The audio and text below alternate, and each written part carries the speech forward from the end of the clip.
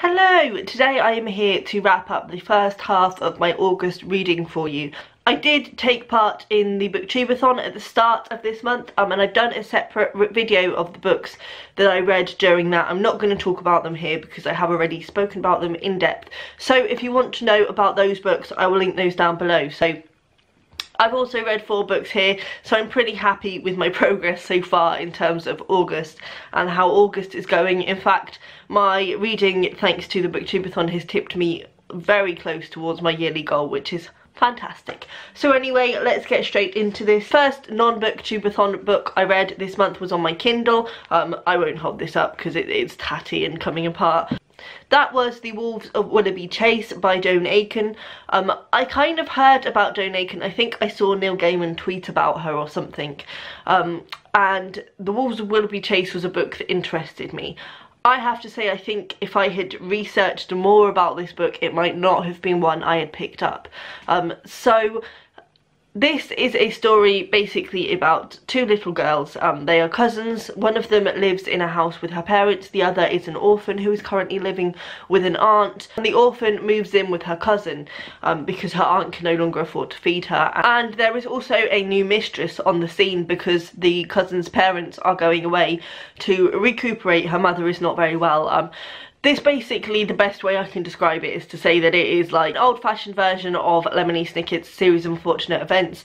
Sadly, I hate the Series of Unfortunate Events. Okay, hate is a strong word, but I think because I read them as an adult rather than enjoying them as a child, I really couldn't get along with them. I found them just cliched, a little bit unbelievable in the worst kind of way, in terms of I didn't even feel that the characters' actions were believable in the scope of the story.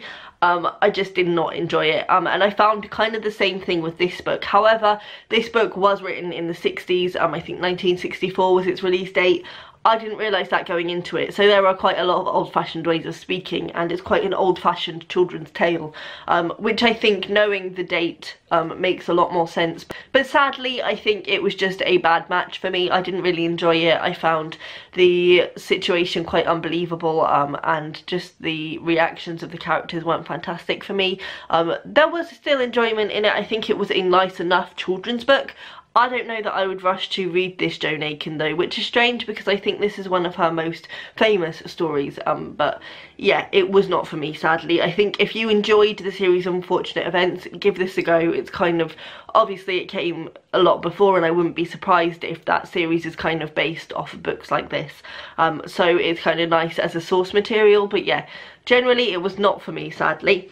Then I read Harry Potter and the Half-Blood Prince by J.K. Rowling. I wanted something easy. I've just been craving easy reads recently and something cosy and comforting. I'm starting to feel the weather's changing and I'm starting to feel quite autumnal, and I always find that these books are quite good for autumn and winter time. I'm not going to go into this too much because I think everybody knows what Harry Potter is about by now. Young boy, turns out he's a wizard. This is the 6th, I think, in the series. It's difficult when I speak about Harry Potter because I do not hold these books in as high esteem as other people. I think they're fantastic cozy reads, and there are certain things like the trip to Hogwarts and the Christmas and the feast in the hall and things like that that are really lovely and fun, and they do give you the warm fuzzy feelings. Generally, what I like best about these books is the fact that I think they deal with big topics in quite a fantastic way for children. So the way that things like depression and general darkness in the world are handled, I think is really effective, and I really enjoy that. Otherwise, I have to say there are things that I don't love about this series. I don't like Harry Potter as a character. I think he's quite underdeveloped. I also find that the romances in here are just out of place. I don't think they need to be there.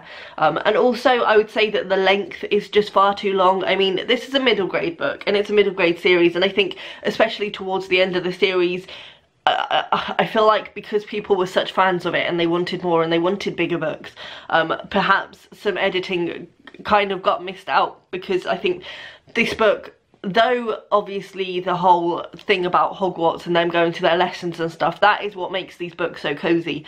But I always feel as though we could do with a lot less of it, because when you break it down, the actual action in Harry Potter books usually only happens in the last 50 pages. That said, I quite enjoyed it. It was okay. I got a bit bored during the reading process. As I say, Sadly, they just don't have the same appeal to me that they do to a lot of people, but they are good go-tos if you want something that just feels like a warm blanket. Then I read my non-booktube book for the month, which is The Infernal Desire Machines of Dr. Hoffman by Angela Carter. I will link my non-booktube review of this one down below. Needless to say, I really enjoyed this. I gave it 4 stars, and I will definitely be searching for more Angela Carter from now on. Plot-wise, it wasn't fantastic for me. This looks at a world in which basically the world has gone to war, and it's this man called Dr. Hoffman who is basically challenging reality. He is shifting reality, he's changing everything that people think they know with this machine of his, and the government are kind of fighting against him and trying to keep reality in order, and obviously as Dr. Hoffman comes to power, things get pretty crazy, so following this book is not the easiest thing, but I just found it fantastic. I love Angela Carter's writing, and I really like the fact that she's not afraid to go to these really crazy places and try and make it work. I think that's so admirable, and I would highly recommend this one and other Angela Carters. Then I finished the half of the month with Elmet by Fiona Mozley, which was shortlisted for the Man Booker, and I'm pretty sure it was shortlisted for the Bailey's Prize. I might be wrong in that, but I think it was. I got out from the library. Now, I've seen it in my library a few times, and I do want to read it, but I've been holding off because I felt as though it was going to be a book that I really enjoyed. I am glad I got it out from the library. It was not a book that I really enjoyed. I think the trouble is, this is her debut novel, so to be shortlisted for the Man Booker with your debut novel is like the dream. I'm sure as an author that just feels fantastic. The trouble is, actually, when you break it down, I think the issue with having your debut shortlisted for such a prestigious prize is that it kind of sets up expectation, and this is a perfectly fine debut, but it is a debut and there are issues, and I think because of the pure love that seems to surround this book and because of the nominations that it's received, I was expecting a lot and I didn't really get it. So this looks at a boy called Daniel who lives a very isolated life with his father, who he calls Daddy, and his sister Kathy. It's not ever really discussed why, but they've kind of withdrawn from society. They've built this like cabin in the woods. The kids don't go to school, they go to like lessons with a family friend, and they hunt their own food, and they're very isolated from society. That was my first issue. It's never really explained why they live that way, and I think it would have been more believable and better if we had some kind of motivation behind why they lived the way they lived. Also, I generally just felt like this was quite a bland book. Ultimately, it just left me absolutely underwhelmed. I kind of felt like nothing really happened. It almost reads like a outline for a novel that doesn't really actually come to anything. And I feel as though that probably is typical of a lot of debuts, but as I say, because this one had such weight put on its shoulders, it kind of falls down a little bit flatter, which is not fair, and I understand that, and it's difficult to kind of separate expectation from reality, but that is what I found. Ultimately, the plot line follows the fact that the man who owns the land they've built their cabin on, Mr. Price, basically wants their dad to work for him because their dad is quite a violent fighter, and he sort of has done work for this man in the past where he has intimidated people who owed him money, and it basically looks predominantly at the idea of land ownership and the fact that having a name on a piece of paper, does that mean that you own that land?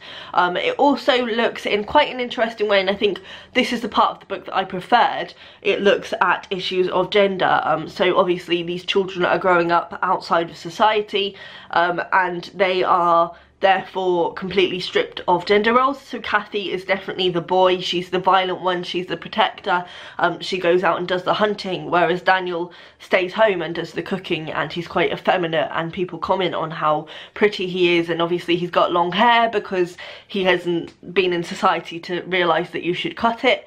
I think also another issue with this was, for me, the speech.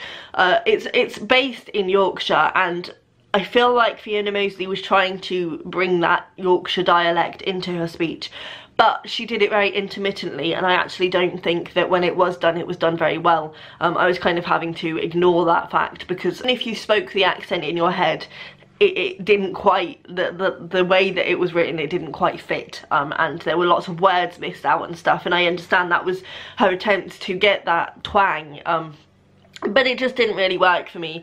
And another pernickety thing is that Daniel is 14/15 in this novel. I think he's 15 when it ends, and he read like somebody much younger, which I suppose in a way works because he's not been in society, so he is kind of much more underdeveloped than perhaps children of his age at school would be. But also on the cover, and I know this isn't Fiona Mozley's fault, on the cover there is a really young boy who must be about 5, so going into it I kind of had this picture of Daniel being much younger than he was, and also I found, because of the very nature of this isolated book, you didn't really get any feel for what timeline it was set in. I'm assuming it was the modern day, in which case there are problems in this for me. I think there are plot holes that perhaps have been glossed over. For instance, if it is in the modern day and this father has taken his children out of school, why is the law not getting involved? Because they're not officially being taught at home, they're not following any kind of curriculum, literally they're just going to a family friend and she's talking about whatever she fancies talking about to them that day. So why aren't the police getting involved with that? Also, just generally, how is this working? There were some things that I think really needed attention. I think it's a good base for a novel. I think it could have done with a lot of work, but as I say, that's kind of the nature of a lot of debuts, and I think Fiona Mozley is definitely someone to look out for. She put me quite in mind of Steinbeck. There was kind of a Steinbeck-esque bleakness and atmospheric feeling to this novel that I really liked, but generally it just fell flat for me. I feel like it was a book that didn't really know what it wanted to be, so it kind of brushed over these various issues, but it didn't really have an overall theme or plot, I suppose. But generally theme, I think you can get away without plot as long as you know what you're trying to say with your book, and I don't feel like Fiona Mozley fully did know that. So yeah, I was disappointed. I know it's been compared to things like Hansel and Gretel, which was kind of what appealed me to it in the first place. I wouldn't say I got that at all, other than the fact that it is a brother and sister and they are living in the woods. Yeah, it just felt really flat. As I say, I will look out for Fiona Mozley, but yeah, this was not the one for me, sadly. So it sounds like I've had a quite negative reading month. I haven't really, it's been good. I feel like I've been reading a lot and I've got a passion back in me for reading. So yeah, things are on the up, I promise. So let me know down below what you've been reading this month, and I will see you next time. Bye.